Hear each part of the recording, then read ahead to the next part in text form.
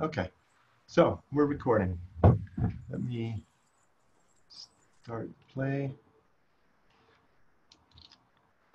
Okay, well, welcome everyone to Camera Settings Simplified. So what is the purpose of this webinar? There's a few I want to start with. These instruments are so capable these days. There's so many functions and sophisticated technology.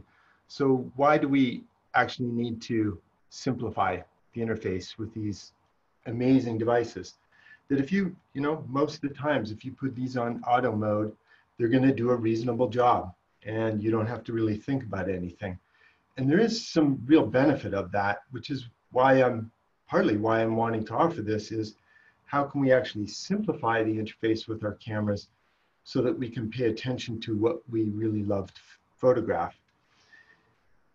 One of the reasons why I wanted to do this webinar is because, well, I see a lot of people struggle in the field with camera settings and don't really understand the purpose of the primary camera settings. And a big motivation is that I don't think we should leave the creative decisions to our camera, because they can do a reasonable job, let's say most or some of the times.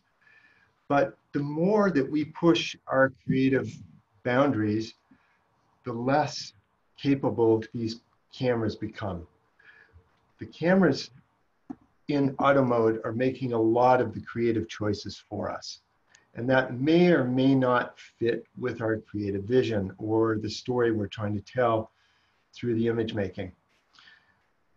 So I think there's really great value in actually trying to simplify just how sophisticated these are. These cameras now, these modern cameras, have more computing power than NASA computers did even 30 years ago.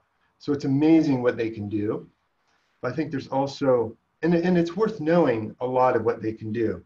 I really encourage anyone attending my workshops or working with me privately, one of the requirements is, read your camera manual 2 or 3 times so that you understand how to find the settings, so that when I'm guiding you through settings, you know where they are. You know how to change aperture, shutter speed, ISO, etc.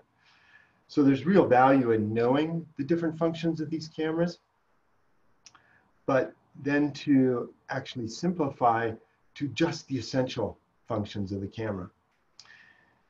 Photography presents a very unique challenge in my mind, in that it requires a wide spectrum of capacities and skill sets of us. Cameras will, when we start to get into more the technical aspect of photography, this requires a lot of left brain logic, of just linear thinking, of sequence and problem solving. And that's a really important aspect of photography. Once you have some level of mastery or confidence with the technical aspect, then really the creative art of photography just opens up. It's sort of like this unbounded artistic potential with photography, which requires a very different skill set and very different capacity in our nervous system, much more right brain function and more creative, non-linear thinking, and a very fluid capacity to be in thought and feeling and sense simultaneously. So it's a really complex challenge and marriage of all these different skill sets and capacities that need to come together so that we can be in both the technical and creative experience simultaneously, and not have one or the other shut us down. And I think this is partly why people tend to want to just put the camera on auto mode and allow the camera to make those technical decisions for you, so that you can be more in the creative expression. But often what happens is we get the images back home and we realize that the camera didn't do a really good job of translating our creative expression or creative intent. So I think this is the real value, the core value of what this simple webinar can offer you. So let's move into this. I think it's really important to recognize that we are the primary instrument of creativity and not the camera. We think of these, yes, they can have creative effects and we can work with artistic settings, but it's not the camera. The camera isn't doing that. So it's really important that we come central to the recognition that we are the primary drive, the creative driver, the instrument in the moment, not the camera. And to really take that creativity and the artistic intent back into our awareness and back into our skill sets. And recognize that we have a profound relationship to light. We see this in how we see this through the seasons. We see this every 24 hours as we go in and out of sleep and waking consciousness. Light dramatically impacts us as human beings and all life forms.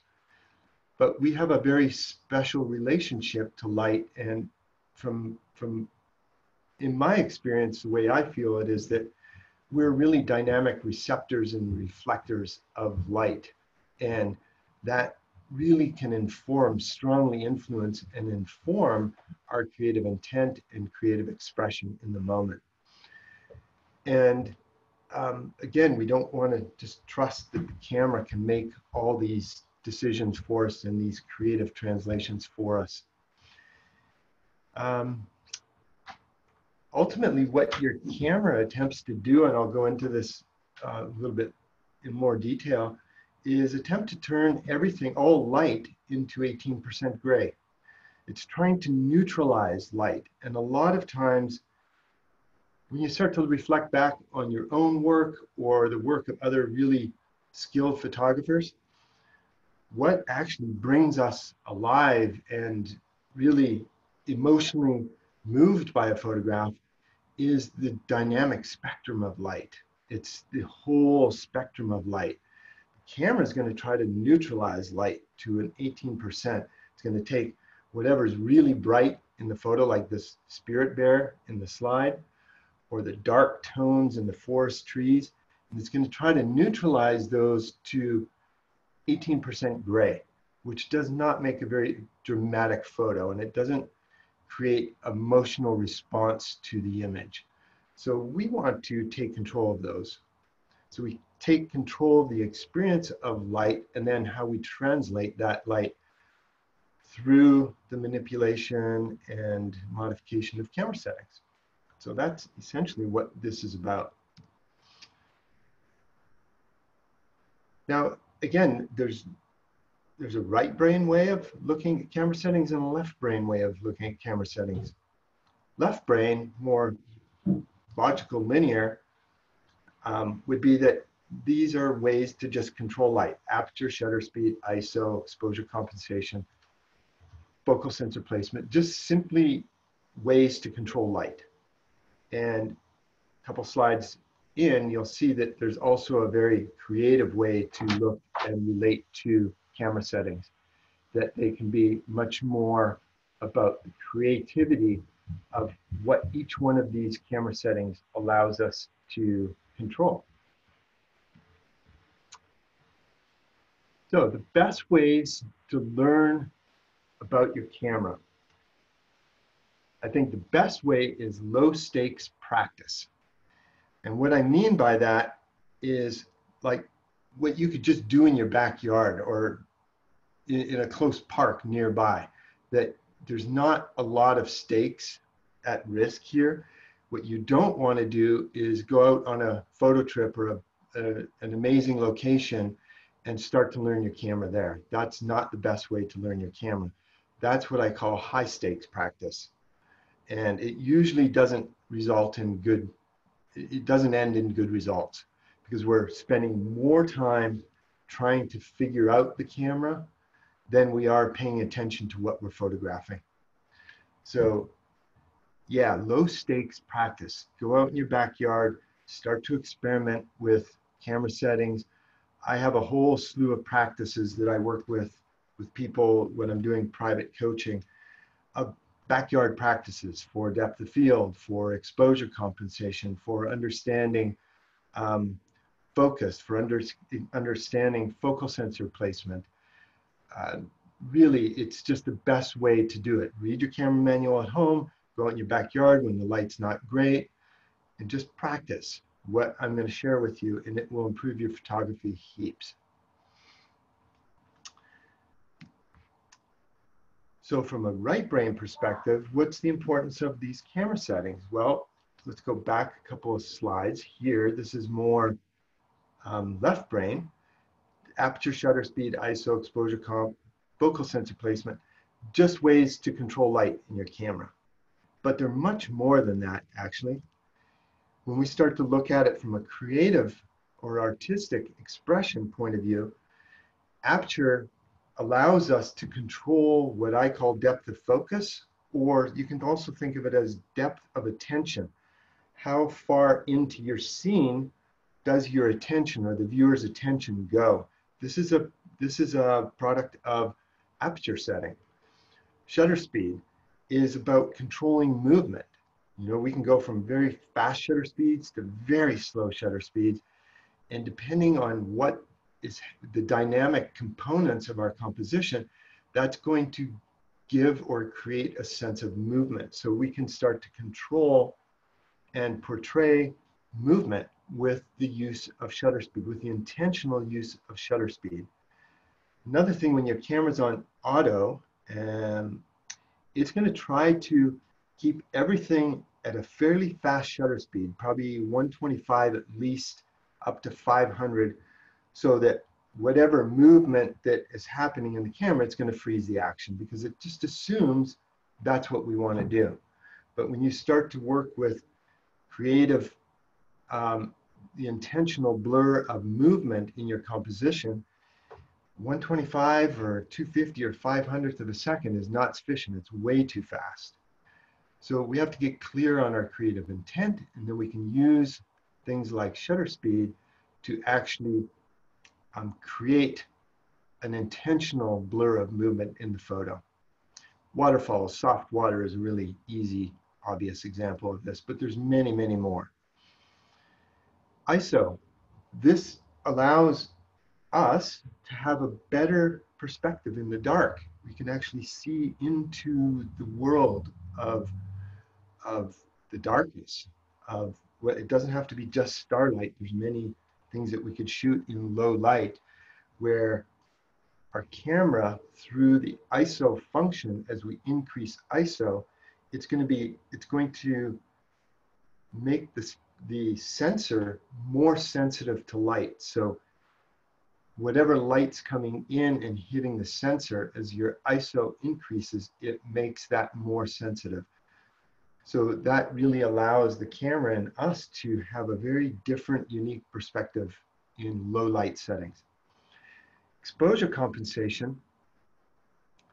This, I'm going to say that it depends on the kind of camera you shoot. I personally switched to mirrorless a couple of years ago, and now I generally don't need to worry about exposure compensation. When I was shooting with digital DSLRs, and I was shooting in aperture priority, I was constantly using exposure compensation. And I'll tease apart the difference there between a DSLR camera and a mirrorless camera as we go through the presentation. Focal sensor placement. This is, when you're looking through the viewfinder and you have this little, like Nikons have a little joystick that you can move a focal sensor around in the frame. This is really important because the camera takes very important readings off that focal sensor. It's going to take exposure readings, potentially. It depends on how you have your camera set up, but generally it's going to take an exposure reading off where you place the focal sensor. It's going to take a focus lock off where you put that focal sensor. And that really is a powerful way to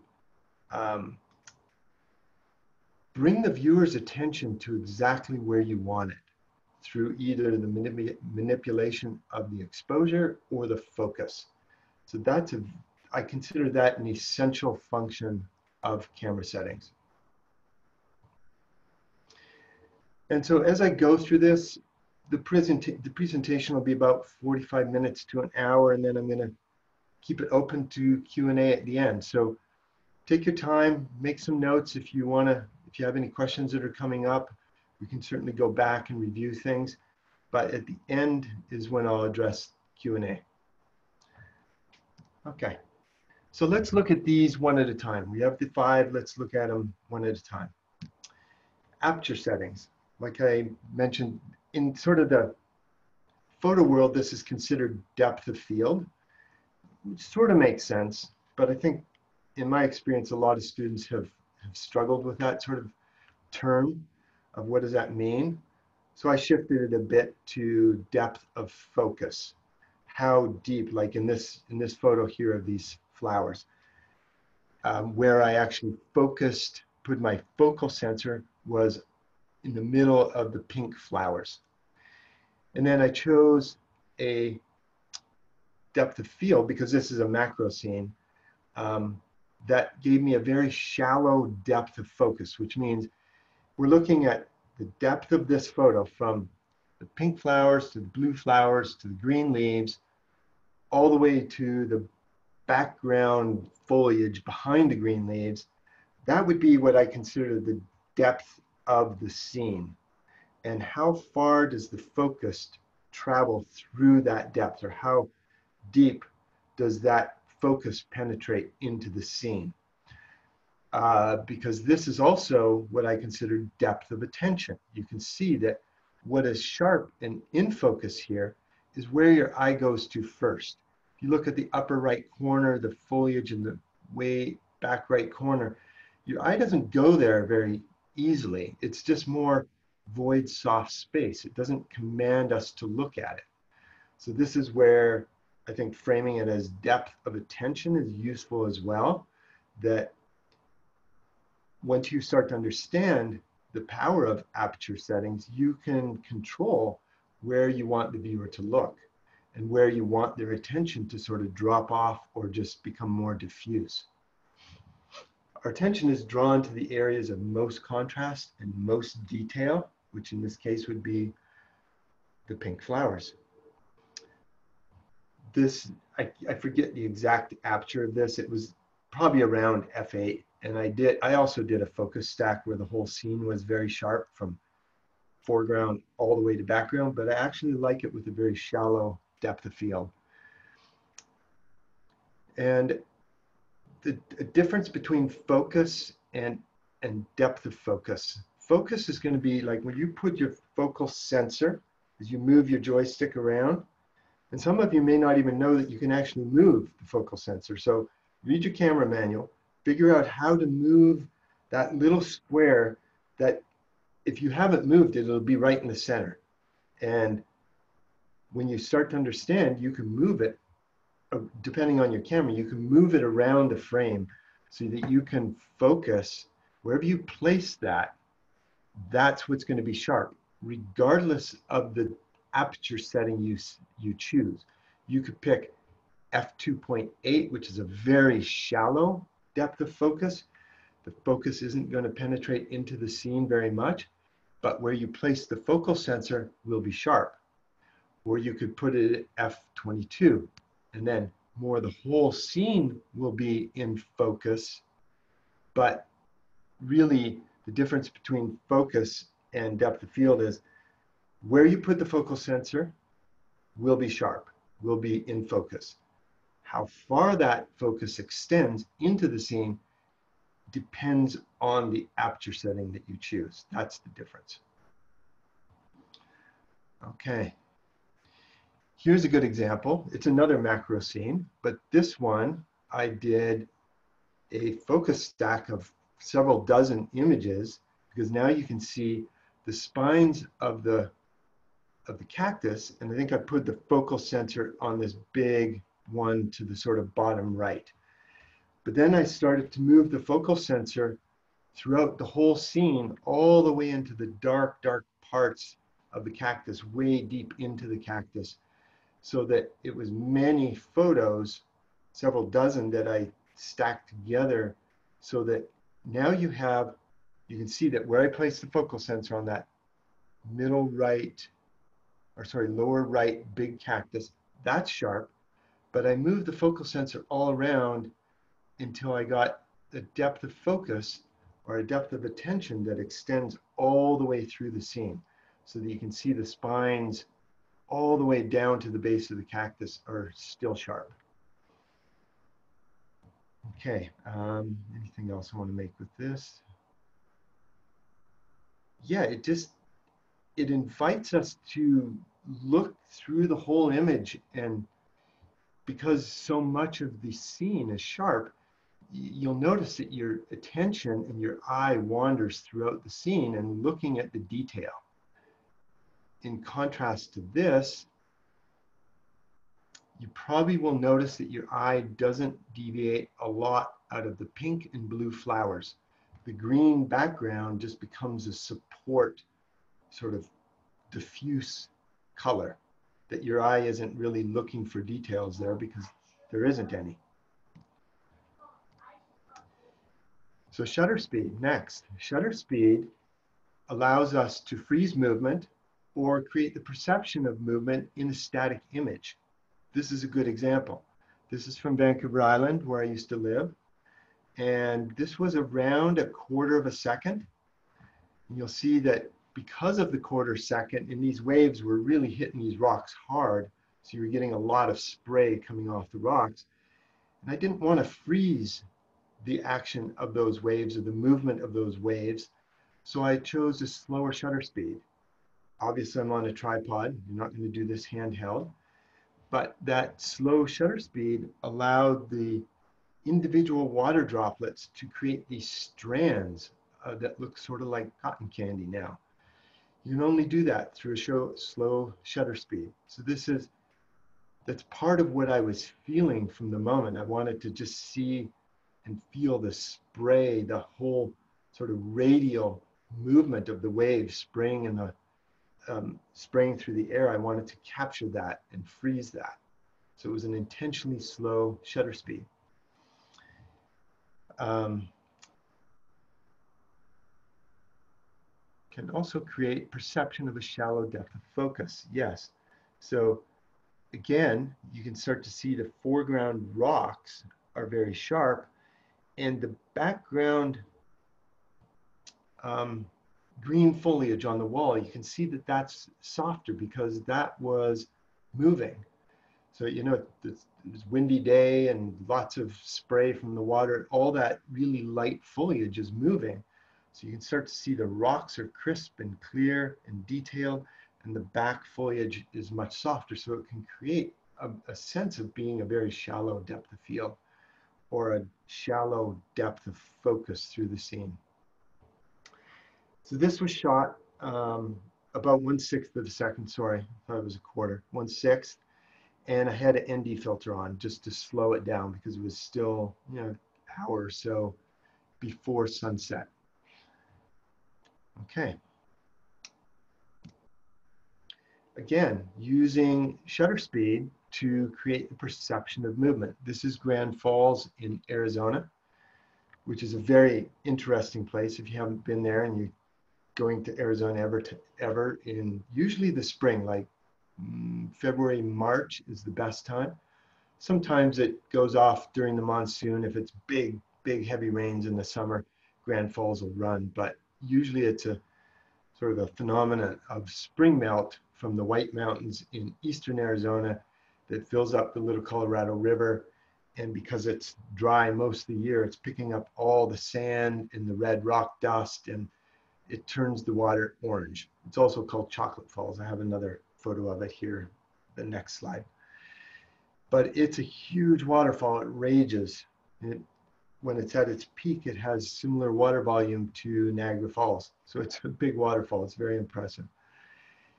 And I wanted to give the perception of softening. It's thunderous. You know, when it's raging, it's thunderous. It's deafening, and it's tons of spray. And I wanted to create a softer, more intimate feel with this. So I chose a slower shutter speed to blur the water.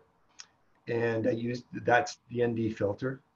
I used a shallow depth of field, f8, so what was actually in focus was just the rock and the tree.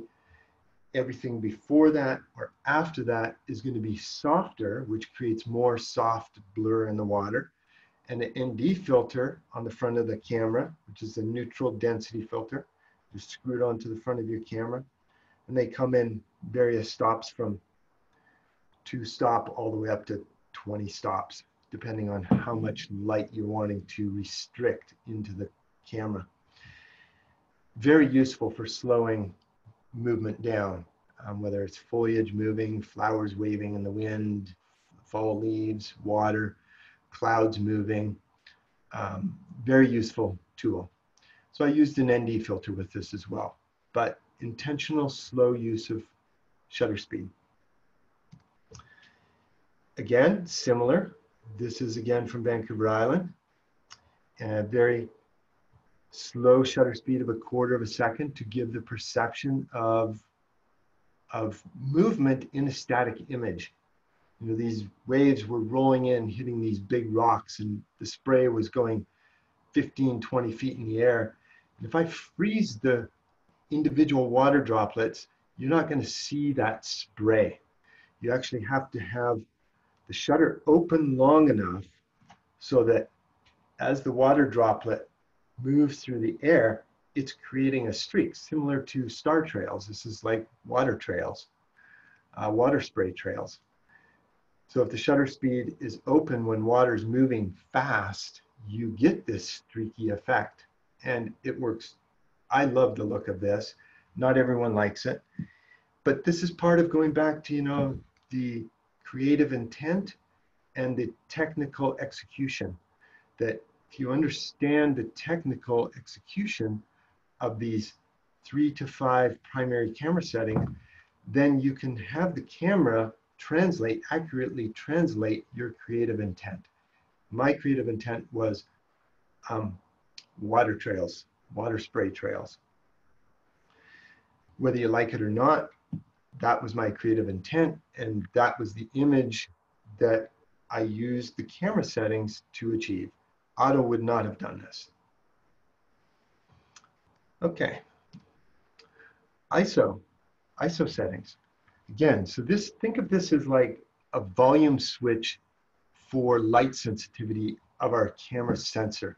The sensor way in the back of the camera.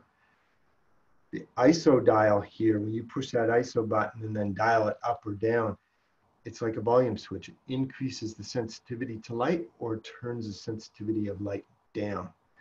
The more sensitive the sensor becomes to light, the less light it's going to need to make an impression, a photographic impression. For instance, this was shot at 25 seconds, f2.8, so the aperture is wide open to let as much light through the front element as possible. ISO 3200, which is really high, and that supercharged the sensor. Front element open at 2.8, left the shutter speed open for 25 seconds. That's the result. Generally with starlight, if you go more than 30 seconds, the stars move, right? And they'll start to streak. So if you want the stars as pinpoints, you need to generally keep it under 30 seconds. That depends on your orientation to the North Star, which I go through in detail in my photo workshops. But yeah, this is the effect. You can actually see the Milky Way. And honestly, if any of you are from a dark sky area like Arizona, where I lived for 15 years, especially northern Arizona, not so much around Phoenix, but northern Arizona, southern Utah, if you've been there in the night and you extinguish your cell phone and your headlamp and you just hang out there under the stars, your eyes will actually adjust. So you can start to see something similar. It might not be quite this bright, but it's pretty amazing when you extinguish all light and you're in an area that has minimal light pollution, just how sensitive our eyes become to seeing starlight. It's really amazing. If you haven't done it, definitely recommend it. So that's a little bit about ISO. Um, Here's Grand Falls again, shot at night. This is where it really looks like Chocolate Falls. And yeah, this was a really difficult image to get. Uh, Camera settings were 3200, 2.8, 20 seconds. But then I used a split grad. Split grad is sort of like, imagine this being a piece of glass, and the top portion of the glass is really dark, and the bottom portion of the glass is clear.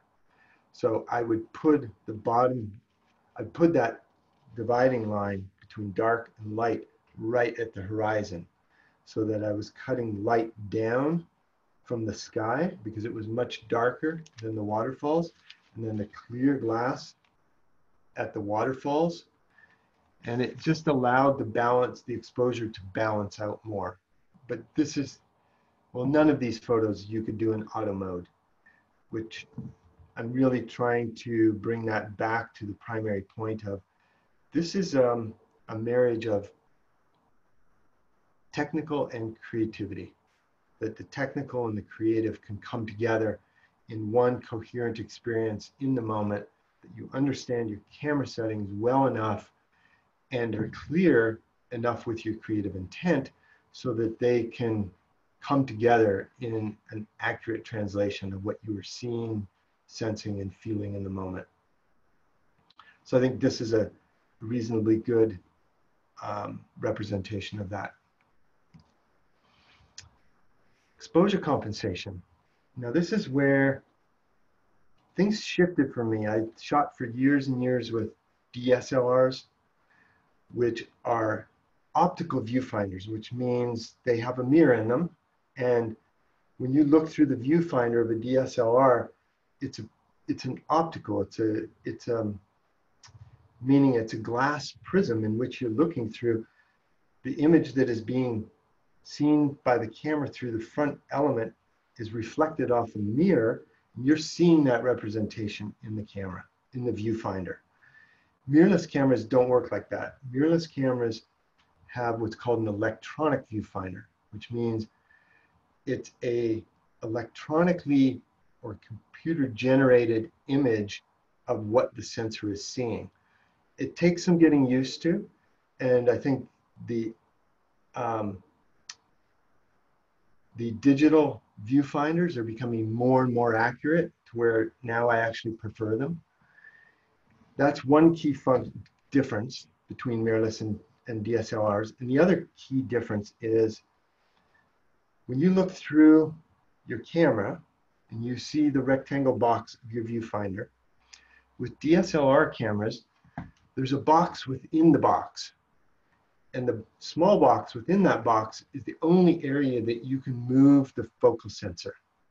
That drove me nuts for years. I got really put off by that because it limits my creative intent. I want to be able to move the focal sensor where I want to move it, from edge to edge, top edge, bottom edge, side to side, because oftentimes this is part of my creative intent with my composition, because as you know now, where I place that focal sensor is going to take an exposure reading and a focus reading, and that's really important in the translation of how and where I want the viewer to look.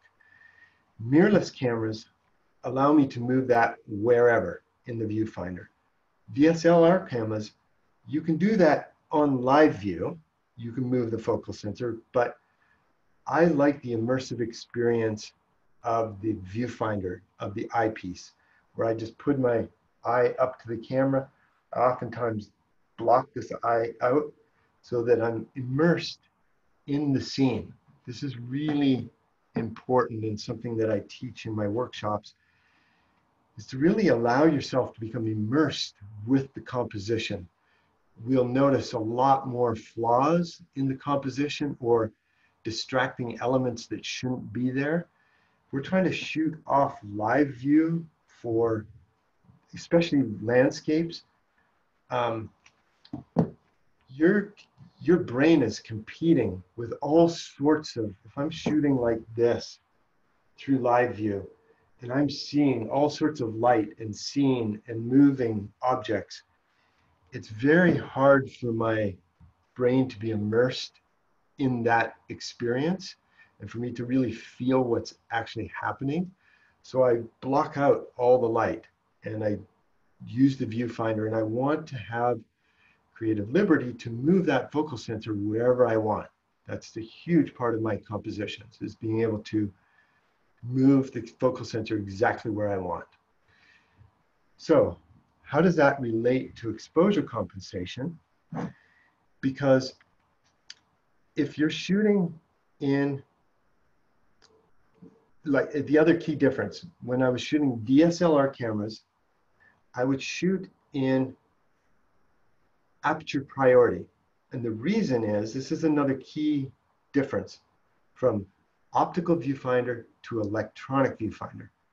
When you're making exposure compensations, either through aperture dial, front on this camera, shutter speed, back of the camera, ISO here on the camera, whenever I move those dials in a mirrorless camera, in an electronic viewfinder, I see the exposure change in real time.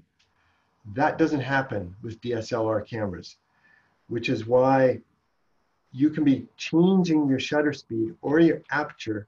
You're looking through a DSLR camera, an optical viewfinder camera, you won't see the exposure change.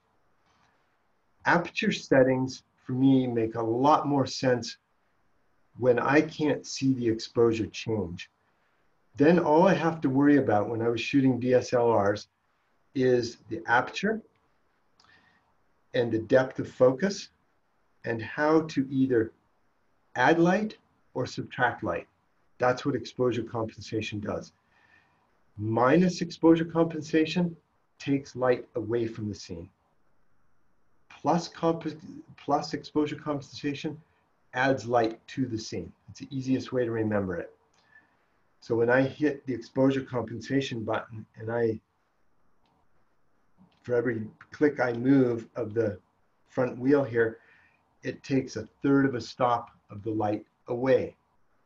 If I'm shooting DSLR cameras, where when I'm looking through the viewfinder and I'm making these changes and I don't see any change with the exposure compensation button, which is almost universally right here on most every camera right there, that will allow you to change the exposure compensation, but you have to understand you're not seeing that in the viewfinder. Mirrorless cameras, I think, are a huge advantage for that reason, because every move I make of either shutter speed, ISO, or aperture, I see the exposure changing in real time in the viewfinder. Then I don't have to worry about exposure compensation.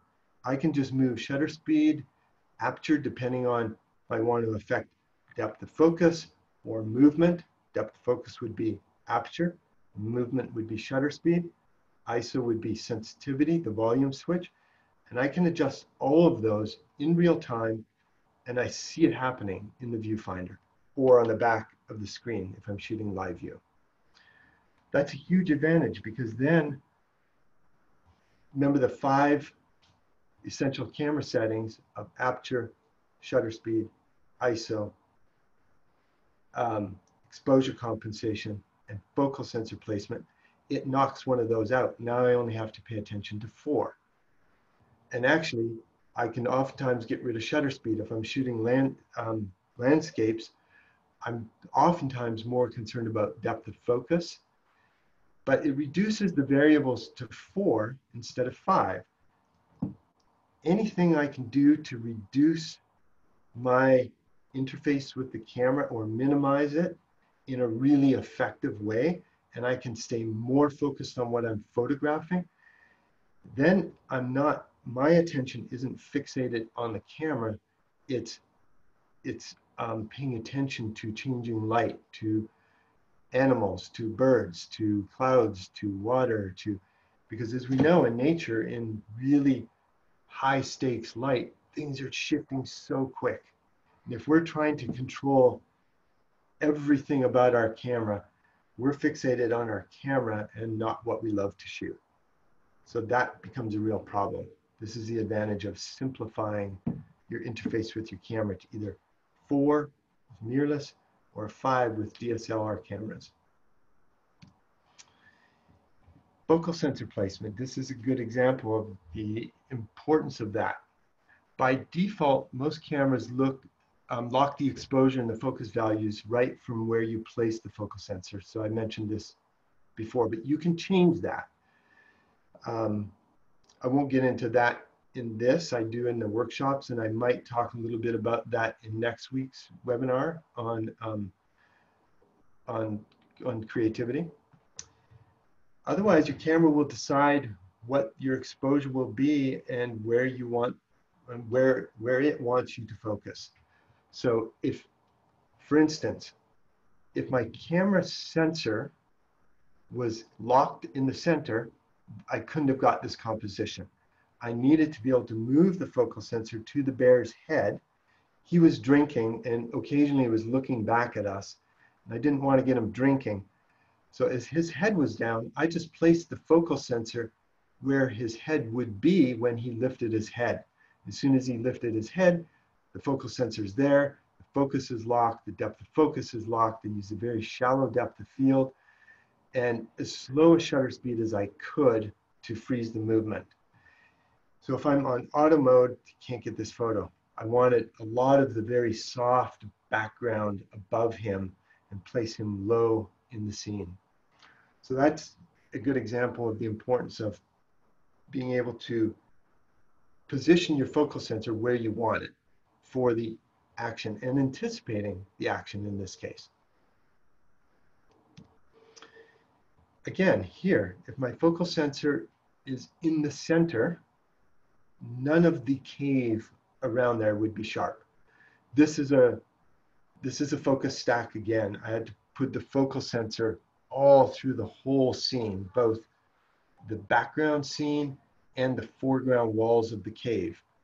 But I have to be able to place the focal sensor to adjust, to lock the exposure, lock the focus where I want, and to control the exposure. So this is a good example of how to work focal sensor placement and why a centered focal sensor placement wouldn't work. The only thing that would be in focus is the background red rocks. That's all. And the whole cave would be soft and out of focus. Okay, so that's it. I hope you guys wrote down some questions. Let me open chat here. I have to get out of my keynote presentation for this cursor to work. So let me, come on. Chat. Okay. Thank you. Does anyone, you don't have to write your chat too. If you want to unmute yourself, you can unmute and ask a question, or if you want to write it in chat, you can do that as well.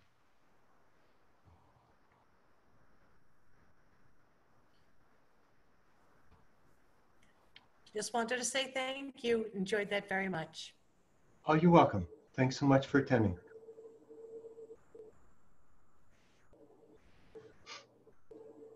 Anyone else have any questions?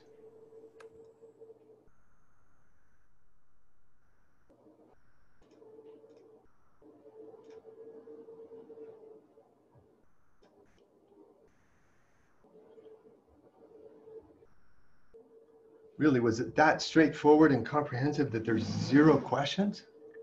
I find that hard to believe. Any new insights that you learned from this? Maybe share an insight or two. Do you feel like this will be useful in your photography going forward?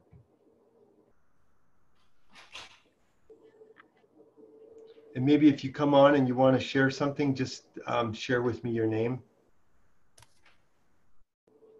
Well, my name is Sonda, and the one thing that I guess I need to read my manual, as you suggested, is Yep. how you can find more than one focal sensor placement. Yeah, so probably, I mean, every manufacturer is a little bit different, but generally it's called a focal sensor.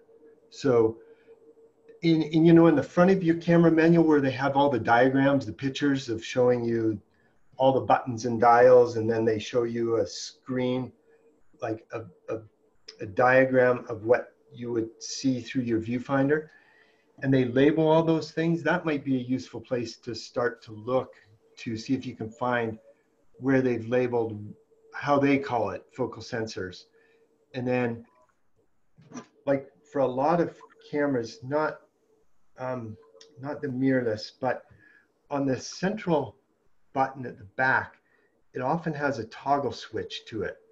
And if it's toggled one way or the other, that tends to lock the focal sensors. So start with that. See if the central button on the back of your camera has a toggle switch. Move that, and then use the little joystick. With Nikons, it has a joystick up here, or this circular wheel. I can press on it on either side, top or bottom, and that will move the focal sensor. So yeah, you really got to get the focal sensor off the center, because you're really limiting what your camera can do. You have to take control of that, because that's the point where you're going to be able to direct the viewer's attention. Is that helpful? Yeah, I found, as a matter of fact, I found it on one. I'm just trying to see how I can get a second one in there. Because you said you can focus on more than one. Oh, yes. This is going to get more into advanced camera settings. Okay. But I'll briefly say, in the simplest mode, there'll be one focal sensor that can be positioned anywhere within a box if you're shooting a DSLR, or anywhere in the frame. There's additional camera settings that activate multiple focal sensors at one time. That's not necessarily what I'm talking about. That's more advanced. Just right now, work on finding how to move the one central focal sensor, and then move that around the scene. If you feel like you've got that and you want to start to explore different focal sensor arrays that would cover larger objects, like a single point to track a bird is very hard. But if you can activate multiple focal sensors, like maybe 4 to 6 or 8 all at once, it's much easier to keep a moving object like a bird in multiple focal sensors as opposed to a single focal sensor. I don't know if that makes sense, but, and this is also something that I work with people doing private mentoring, of just helping people work where they are and then advance their skills so that they can progress over time and understand these are complicated instruments, really complicated. Start by simplifying. Start by just working with these 5 settings and see what that gets you. Thank you. Yeah, you're welcome. Anyone else?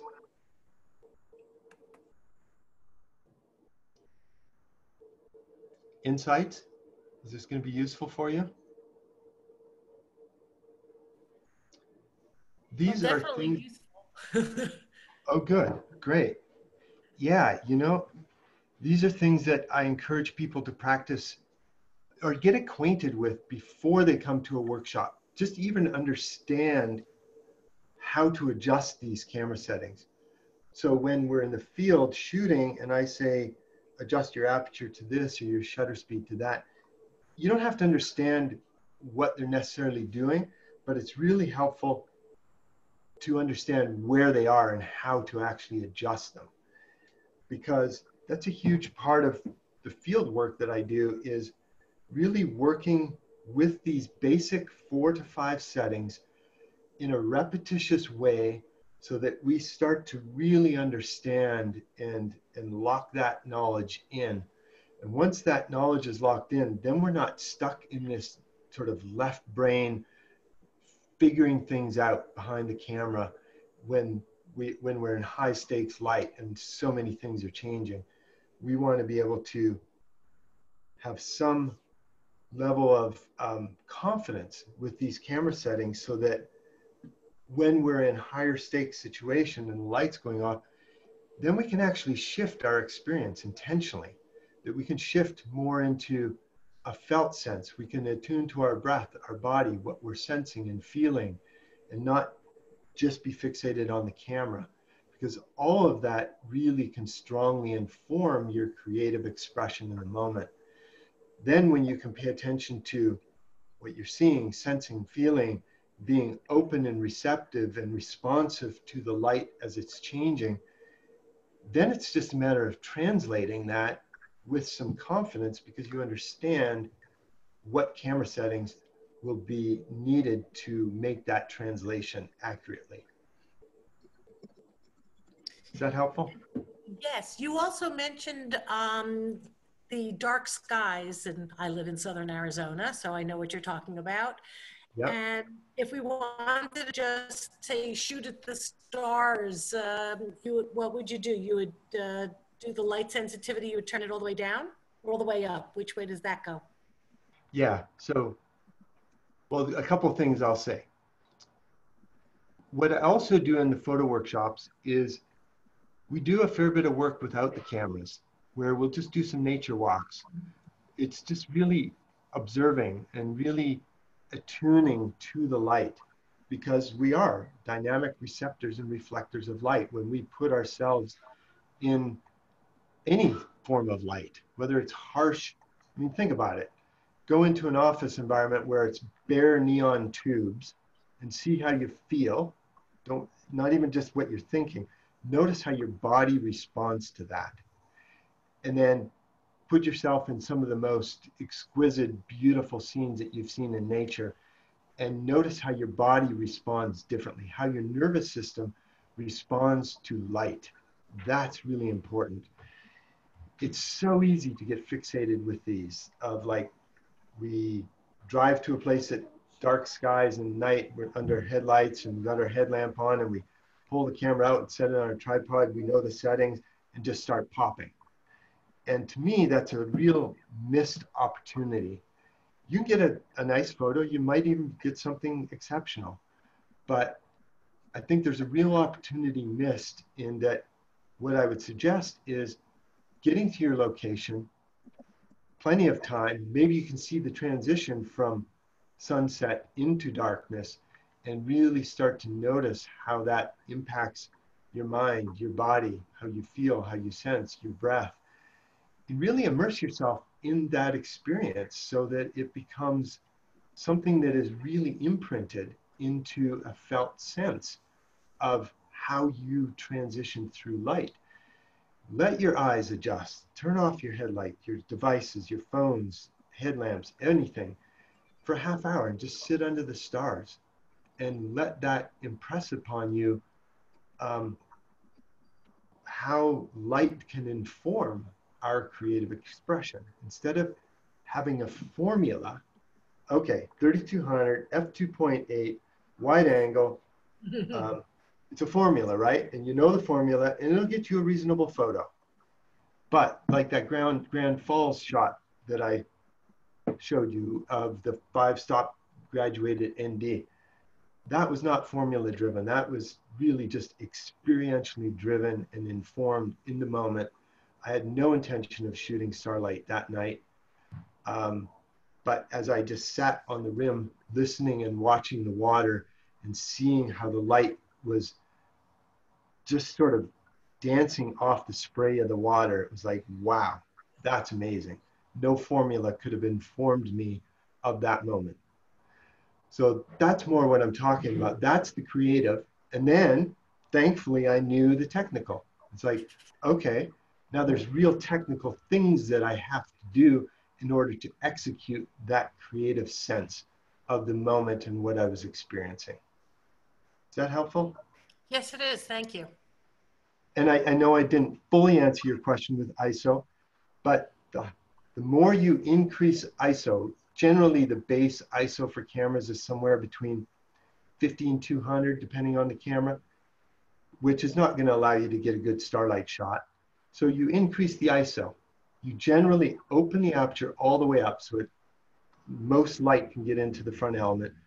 Increase your ISO, and somewhere, depending on how much moonlight there is out, but I'd say anywhere from 800 to 3200.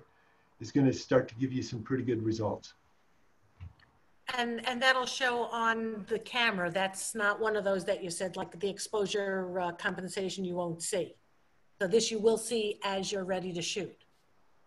Depends. Now this is the disadvantage of, again, a DSLR, or slight disadvantage. When you look through an optical viewfinder at night, like any of you that have a DSLR and you look through an optical viewfinder at night, what do you see? Not much, right? It's dark. These mirrorless cameras, when I look through the viewfinder, the electronic viewfinder at night, and I start to increase the ISO settings up, the image starts to brighten, brighten, brighten. It's fuzzy, but it gives me it's way better to compose with a mirrorless camera at night than a DSLR camera, in my experience. The DSLR camera, I'm experimenting. I just sort of like take a shot, do an image review on the LCD or in the viewfinder. Then I make the composition adjustment, because I can't see the scene through the viewfinder. With a mirrorless camera, I can see the scene. So it's much less experimenting, and I can usually lock in my composition much easier at night with a mirrorless camera than a DSLR camera. So it takes some experimenting, is what I'm saying. With a DSLR, you have to take a few shots, adjust your exposure, or sorry, adjust your composition a little bit each time till you get the composition you want. And then you're good to go. The other thing with nighttime images, this is more into advanced camera settings, but I'll just touch on it briefly. Don't judge the quality of your photo by what you see on your LCD. It's probably the biggest mistake most beginner novice photographers make. What I tell my students in the field and in the classroom is expose to the right as far as you can without clipping highlights. You'll see that in the histogram. If you expose to the right and you get a spike up the side of the histogram, you've burnt out highlights. Push the histogram as far to the right as you can. The photo will not look good on your LCD. Daytime photos will look really bright and washed out and colorless. Don't worry about it. This is what I talk about in my Transforming Your Passion into Pixels course. Expose to the right, very bright image, then you have a ton of information to work with in the photo processing. With nighttime images, it's going to probably look pretty dark on the back of your LCD. Don't expect it to look like, this is not what my photo looked like on the back of my LCD. This is a lot of image processing to bring out shadow detail. So if you're shooting starlight, do not expect to see that on your LCD. You won't.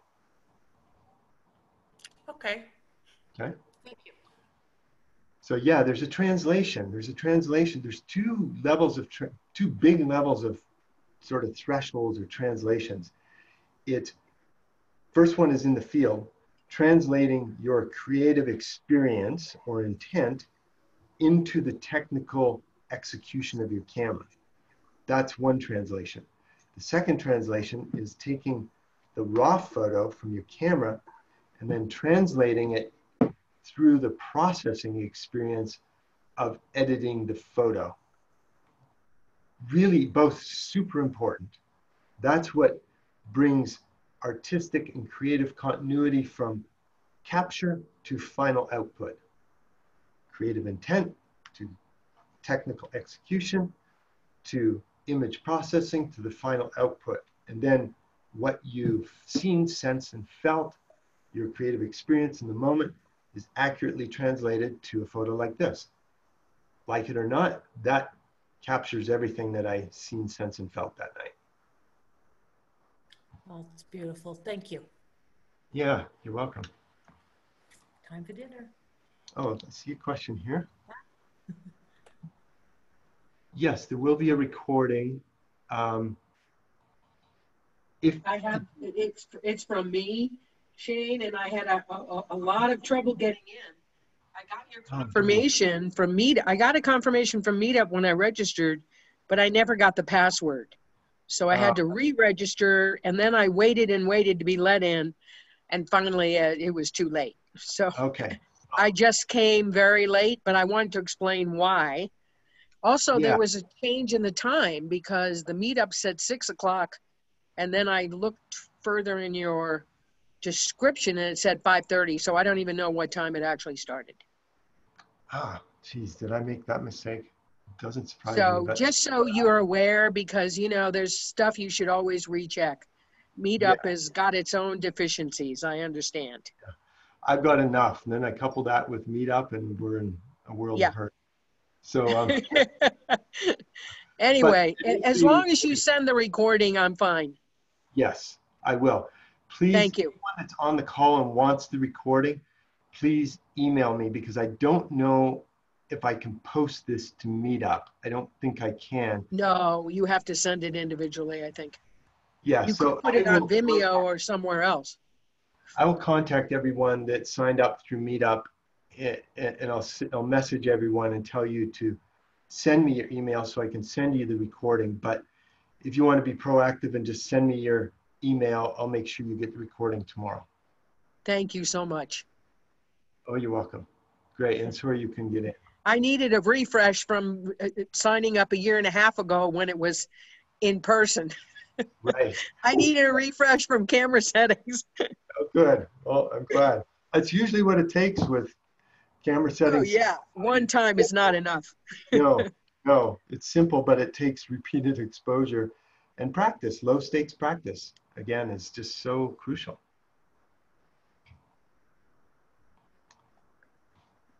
All right. Great. Got an email. Okay. Any other questions, insights, shares that anyone wants to make?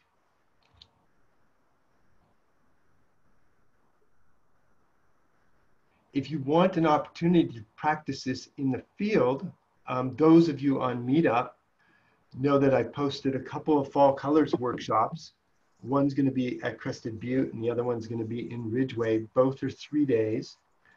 And this is going to be a great opportunity to work this in practical ways in the field where I can be right there with you, helping you with the camera settings. And and learning to make that creative translation from the creative intent and experience into technical execution. It's really a paramount threshold to move into and through for photographers that really aspire to sort of evolve their artistic creative expression, that we're able to make that translation from creativity to technical execution. So there's the Crested Butte workshop is full. There's 3 spots currently for the Ridgeway workshop. We're going to be doing at least 6 hours a day of field work, sunrise and sunset for 3 days straight. So if anyone wants to jump in on that, I would love to see you and work with you in the field.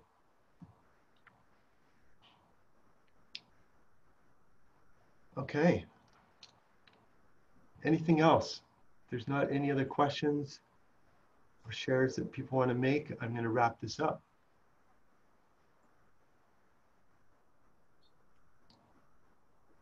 Okay, everyone. Well, thank you so much for attending. Hope you got something out of this. And I look forward to sharing with you next week. That's going to be awakening your creative expression. It's all about creativity. So hope to see you then. Have a great week. Thank you. I will make sure I sign on correctly. Thank you. Bye.